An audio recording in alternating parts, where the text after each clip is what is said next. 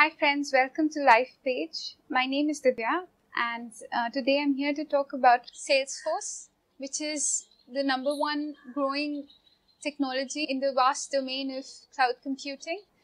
But before everything else, I'd like to give you a little bit of introduction about myself. I did my degree in dentistry and I graduated in year 2010, following which I worked in a dental institute, a college, as a lecturer for an year, and that was in India. After that, I left the country to go to UK, and I pursued cosmetic dentistry for a year in Reading in the UK. And then Salesforce is a technology which is reaching like new heights in cloud computing. And it is where the world is headed, and the future looks really bright for anybody who invests themselves in cloud computing. It is what is taking IT industry by storm. And earlier it used to be hardware, then it switched to software, and as of now, all the rage is about cloud computing. Cloud computing enables the users, and the users could be internal or external stakeholders, as well as Salesforce professionals, to just, with the help of websites, like with the help of pure internet, just be able to do all of their work. So it is possible through cloud computing that you automate businesses, as I have been doing for the past 1 year or so. As a Salesforce admin, the certification itself is called Admin 201. Salesforce certifications are not compulsory to work with Salesforce, but they are very advisable. And after the Admin 201 certification, I got my second certification, which was Salesforce App Builder. And a good Salesforce administrator would have 2 to 3 certifications. And once you have the initial knowledge and experience working for a business or a non-profit, say, at least in the context of London, the city that I work in, you can easily make Salesforce a very lucrative career. Salesforce distributes its knowledge in the form of various certificates. First of all, it is a very technical field. So, however, having said that, approximately 50% of the professionals working in Salesforce today come from varied backgrounds. They could be from arts background, they could be from a medical background, they could be from all sorts of backgrounds. And if they intensify their approach towards tackling Salesforce and try to grasp it to a great intensity, then nothing can hold them back. And so I would just say that you need the right bent of mind. Logical and analytical aptitude is really highly desirable.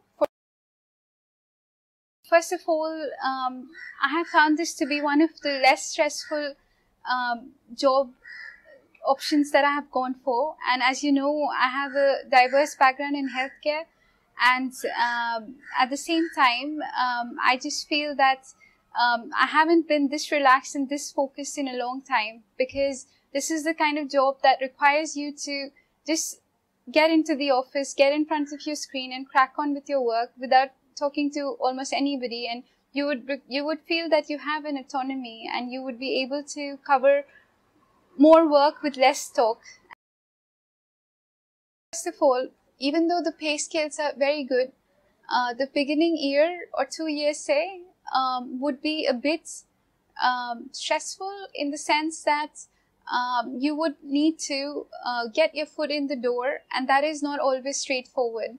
Some people recommend doing up to 5 certifications in order to get a permanent job, and that's always a good way to go forwards. However, there are other ways you can get your foot through the door in the industry. And one of the ways is if you start working pro bono for charities, and these charities welcome hardworking Salesforce professionals, because it is quite an important service that they provide, and you would be valued for your time wherever you go.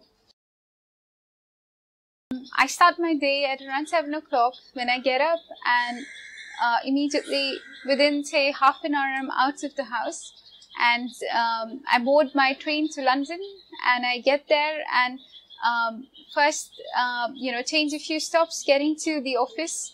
And when I get into the office, there's always a lovely team there to greet and, gather around for some, motivational beginning of the day talks. And after that, we all retire to our desk spaces, and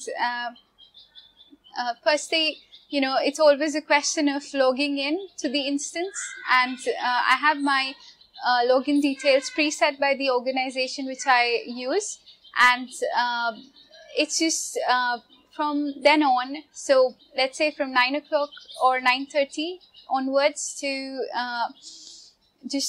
say lunchtime, which is 1 o'clock, doing those kind of activities really build your confidence up.